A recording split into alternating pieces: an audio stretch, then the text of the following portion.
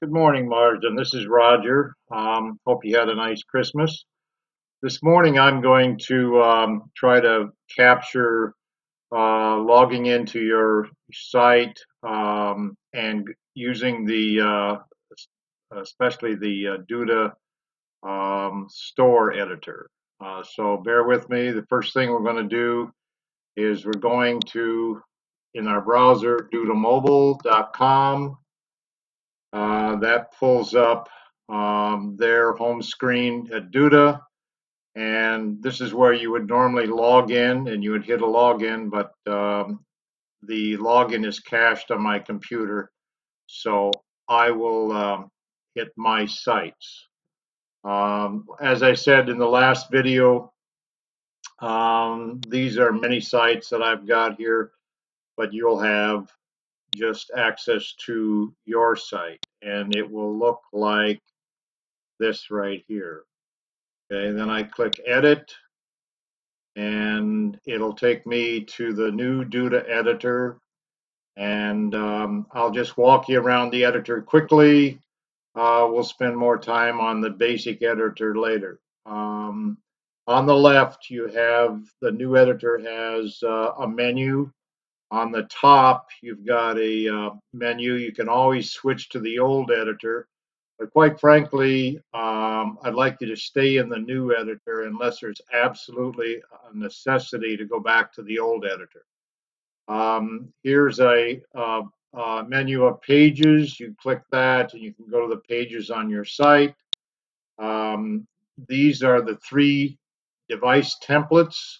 This is the desktop. This is the tablet. Shows the home page, what it would look like in the tablet, and shows what it would look like in a mobile. Going back to desktop, I'm not sure, info and tools. Let's click and see what happens. Okay, site name. I've never used that. I always go through the menu on the left to do that. This is to undo your last edit, to redo your last edit. A preview, if you click preview, it gets rid of the menu and it acts as a browser so you can look at what you've done instead of looking through a menu. Back to the editor, and here you can access development. I'm not sure that I'm going to give you access to that because that could really mess up the system. So probably won't give you access to development, which is the actual code that displays the HTML and the CSS for the entire site. This is where you republish after you make a series of changes. You want the rest of the world to see those changes. This is where you do it.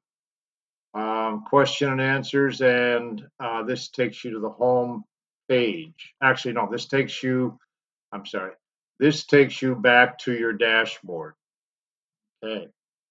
Now on the left, we've got 1, 2, 3, 4, 5, about 8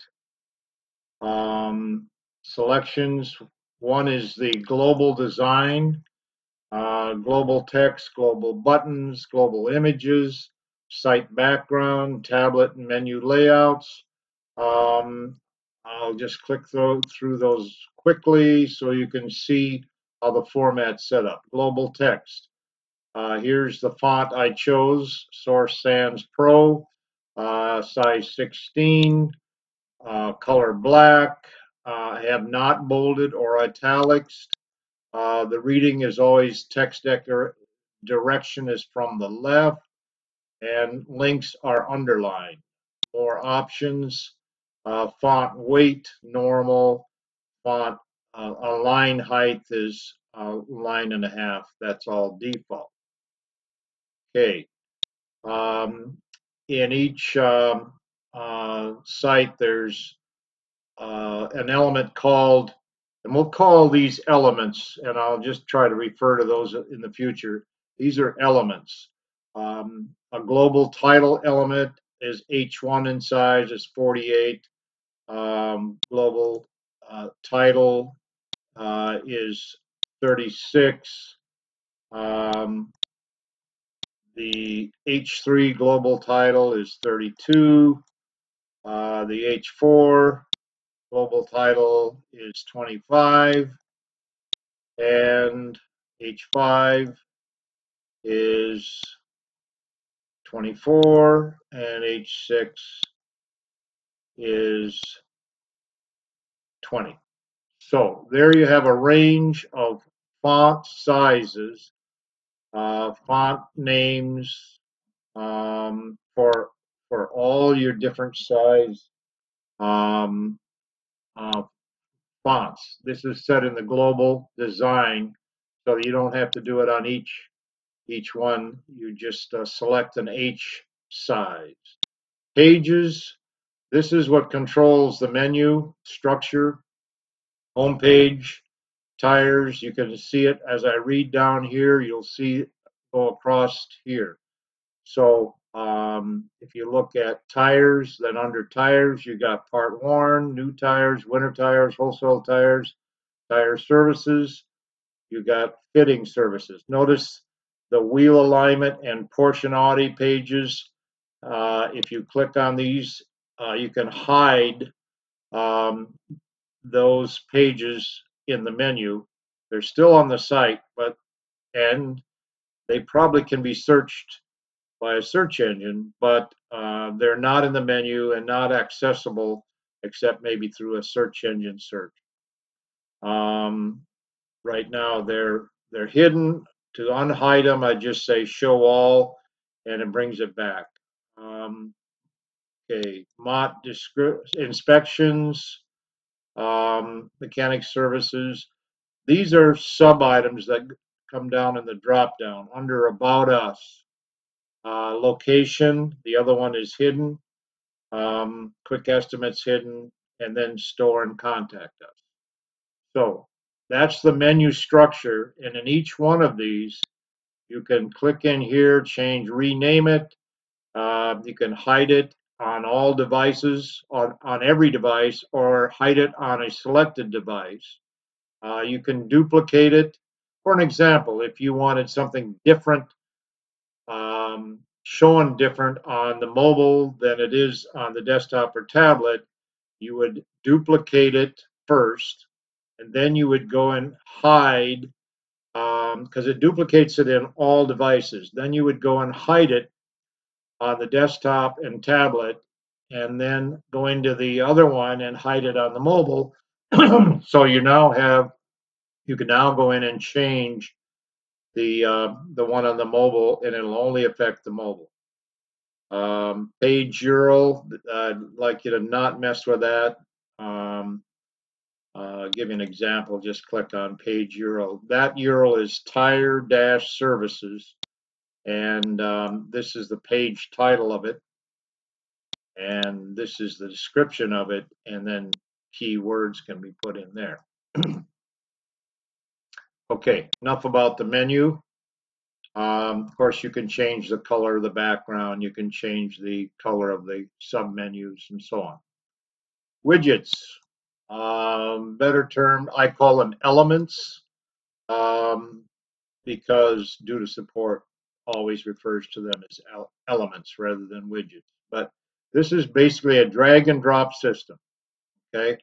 So I want to put a new paragraph in. I drag it to the area on the page, and in this case, in this area, it asks me if I want to put it in a new row, or I can put it in an existing row, and then it'll just say insert here.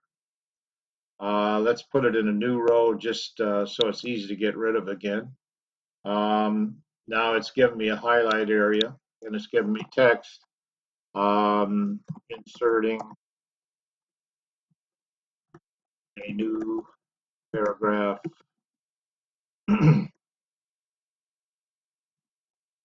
Oh, spelling is incredible. Paragraph in a new row. Okay, I'm done with that paragraph.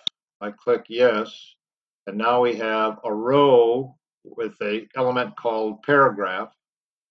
Um, and if I go in and here's a floating menu so that I can adjust that paragraph in terms of color, font, size, position left or right, put bullets, put it in bullets, and so on. When I'm done, I click on that. I now have a paragraph.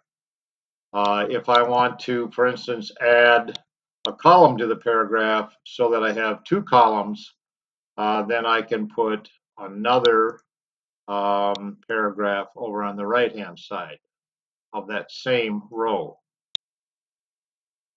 Okay. I can another paragraph.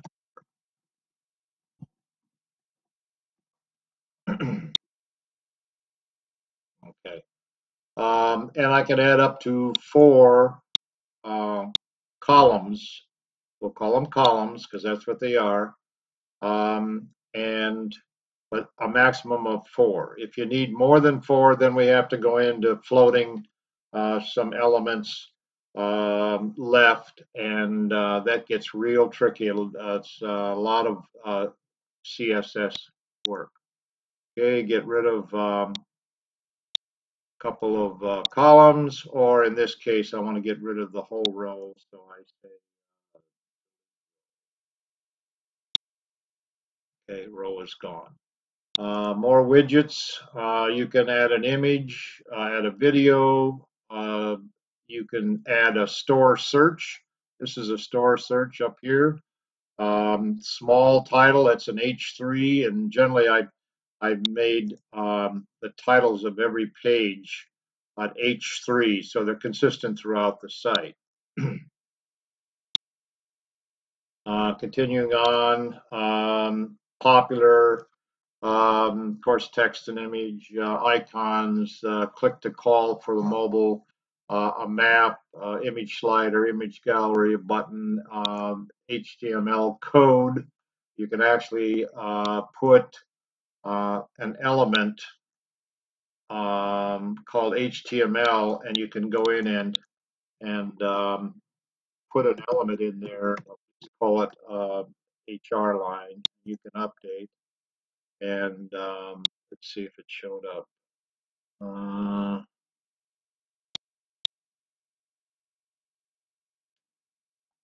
Forget about that. I don't see it there. Maybe it needs to be a different color. I don't know. There it is. Okay. Background. Let's make it red. Okay. And let's make it, okay, get rid of the color. Spacing. 0.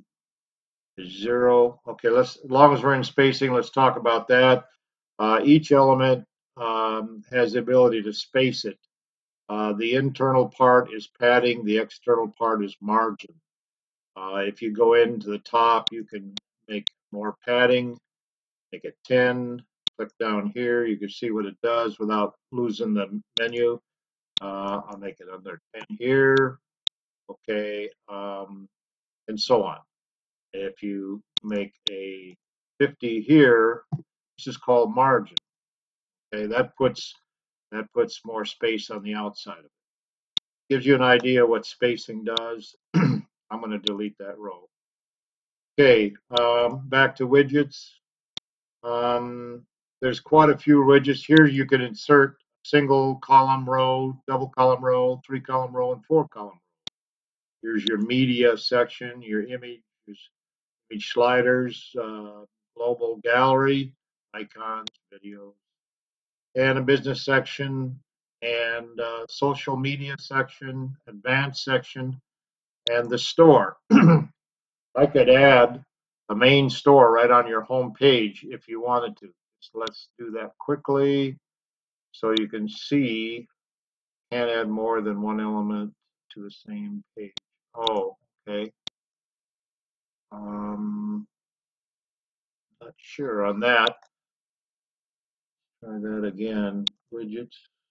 I want to add a shopping cart. Oh, I see. I've got the shopping cart here. Main store categories. or store search. I have to think about that. Now let's go to personalize. That's has to do with insight capabilities where you can specify rules and then you can put rules to the page. And if somebody comes there the first time, you can give them a certain message. The second time they come there, they don't get that message. And there's a whole bunch of rules. Take a look at that, see if that interests you. There's a blog capability, add a blog. I won't go into that. We'll make that another video. Settings, these are all the global settings. Your favorite con, that's this. Well, let's go up here and click on that. Let's call it family. Okay. That favicon is the little icon in the tab as it comes up. Come on, come on. Waiting for. There it is. Right there. That's a favicon. Back to the editor. Some site. See, that's something we need to talk about is putting the whole site under SSL. I think I'd like to do that, and I have to look into that. Google Analytics, header information, header HTML. I think I'll handle that for you. Cookie notifications. That's all in the settings area. Okay, let's go into the store. Okay, store is here. Add categories as of sub pages. These are some of your categories. We could add them as sub pages. I haven't done that yet. Not sure I want to. Here's some few FAQs area. Here is manage store. This is where I spend all my time in manage store. What it does is it takes you right to the items listed in your store. Right now, there should be, let's look at this, page 2. Let's see, I thought I had an item list. Let me look at it this way. They're showing 100 items, and you can select 50 items, 25 items, and so on to show. You can export all. You can import. This is what I've been spending a lot of time on. Import. This is how you import. And there are 3 formats to import. I use CSV, and I click on choose a file. That's another site. Let's go to your site. Go in here, go to store. The last one that I've imported was on the 21st. Duda listings here. Okay, you select that. You leave comma limited alone. You skip the first line because that's the heading line. And what is set here is name, SKU, description, category, price, quantity, page title, meta description. So basically you import. Notice this is very important. If you click this, it will clean out everything in the store and start over. Do not click that. Always import. Do not delete all products. But if you import, then you it comes up and it says it failed. For some reason, it failed. So you go in here and look, and it says an error occurred during import, error, wrong columns count. You have selected 10 columns in the import dialog, but the file contains only 7. Well, evidently, I'd gone in there, and let's go ahead and look at that again. I think I added these, and because I don't have page titles and descriptions in there, now I got 1, 2, 3, 4, 5, 6, 7, 8. Okay, I'm going to go look at that file. Close this,